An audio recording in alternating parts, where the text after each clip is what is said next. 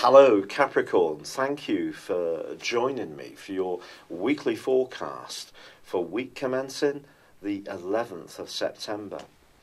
Your ruling planet Saturn is hugely influential in the heavens at all times. He's what gives you that groundedness, that ability to be real in terms of how you experience life. You're very often the person who sees how things really are and doesn't get so caught up in the more dreamy aspects of reality. However, this week, Saturn is challenged by the Sun, and if there is part of you that wants to break free of a restriction or a situation which has been weighing you down, it may prove a little bit more trying in order to get to where you want to go. But that doesn't mean to say you should give up on it, because Mercury and also Mars are combining in the most adventurous part of your scope, where the Sun is located, but they're free of the influence of Saturn.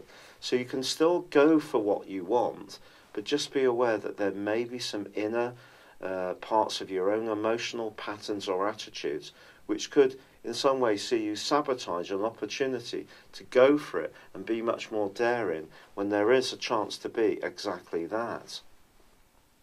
This is also a week when Uranus continues to be in opposition with Jupiter.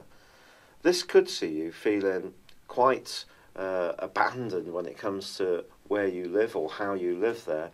You may want to shake things up somehow. And if you are looking for somewhere different, you may go for a situation that's a bit novel. And with Venus also very influential still in your horoscope, the more sensual part of your nature continues to be stirred. Now, Venus is forging a very positive angle to Saturn.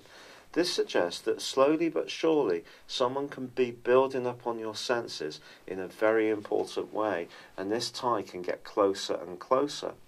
On the other hand, with Venus forging a link to Jupiter, it's also possible that something to do with your work or business interest can really come through for you, as long as you don't relax at the vital moment and keep your foot hard to the floor when it comes to application, which isn't usually a problem for you.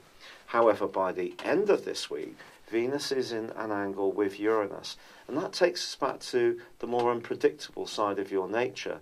You have a great sense of humour, which is often underestimated by people, and can also be a very intense lover if there is someone you like. But there could be someone at the moment that you're attracted to who's so different, or perhaps a little bit out of reach, but that can just entice you all the more.